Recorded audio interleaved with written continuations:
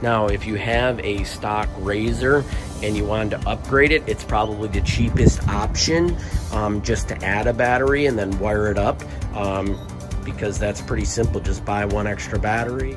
I did, however, have to source a 48 volt charger, and I'm using the stock port, so I'll put that in the description below, because it's really hard to source a 48 volt charger for SLA batteries. Everything on Amazon is for lithium. So I'll show you the details of this build. Please like and subscribe.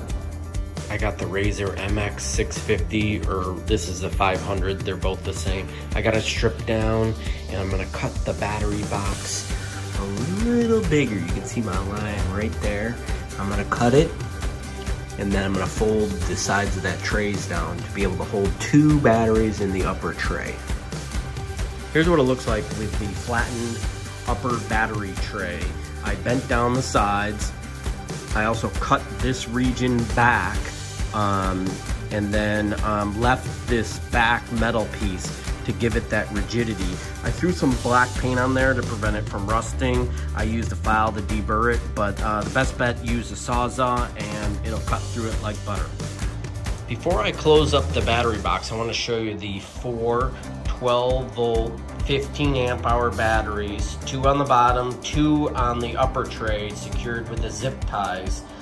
It'll all squeeze into that tight battery box. It is about 22 pounds heavier than the lithium version. Let's see what your speed was. Almost 20, 19.9. All right, not too bad.